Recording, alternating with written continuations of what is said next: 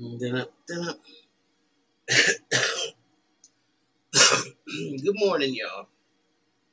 Good afternoon. Good evening, family. Welcome to the Mental House with me, your host, Khadija. I think it's real important that I inject some self-control and some reason in in my conversation today. So especially being that we were all under shock. Pretty. Well, I ain't gonna say we all, but a lot of us, and in panic mode about what to do with Joe Biden. You know, but after you sit back and not react, sometimes you can think clearer. And I'm just gonna say this because this is what I got today.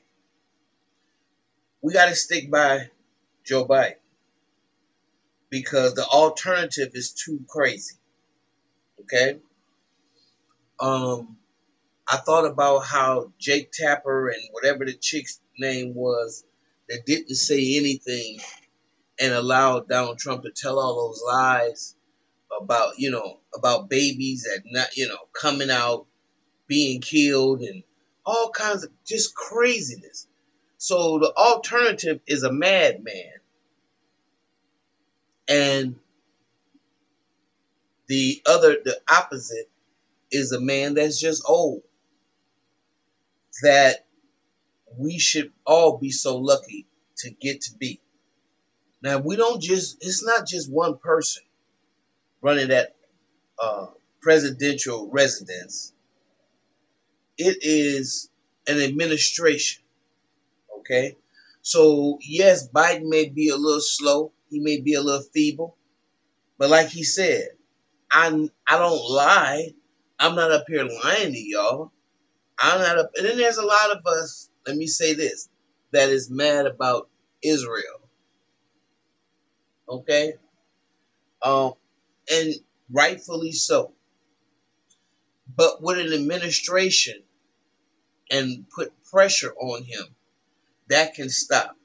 You already know that if Donald Trump is there, they want to continue to wipe out the black people in Israel, the Palestinians. Okay, that just genetic annihilation of a group of people. Now we're gonna have to do what it takes with this administration because I don't know. I think it's a little late in the game to just really run somebody else, especially when you know that Joe Biden is a better politician. I mean, like I said, I look out my window every day, and I feel the effects of a Biden administration.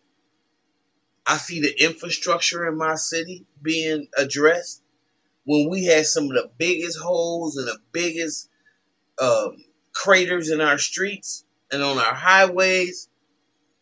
That affects me. I can see it.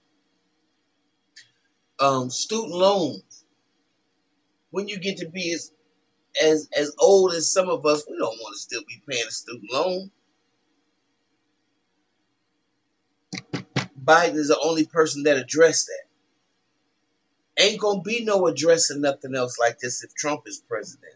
No more protesting in the street if Donald Trump is president. I don't give a damn what happened.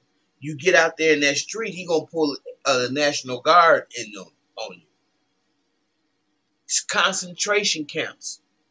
All those things are extremely possible with another Trump administration.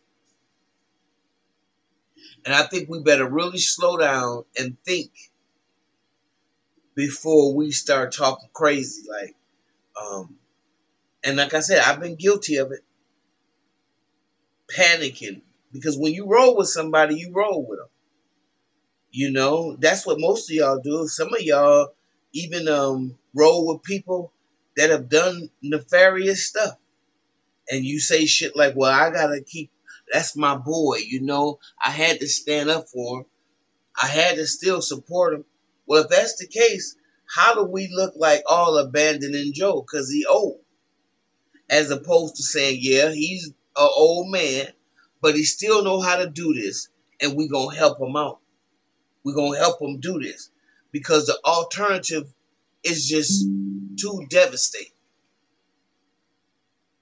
I think it's really important that we change our perspective. That's all I'm trying to say. I think that's imperative because the alternative, Donald Trump, slavery is on the table. The Supreme Court, he'll get the rogues off of there and put two more races, right wingers. You got all these people like Paula White, these white evangelicals that believe in the Handmaid's Tale.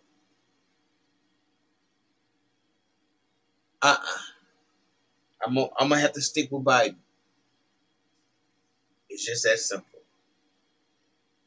I can't abandon him now, and neither should you.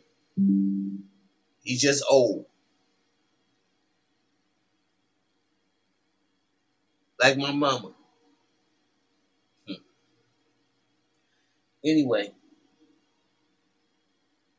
seeing him the next day, him meaning Joe Biden, as a contrast to what he did the night before, that Thursday night, seeing him on that Friday going to South Carolina, talking strong, that's how that stuff works. You go in and out, you know. He was very strong. He said, I know I'm not crazy.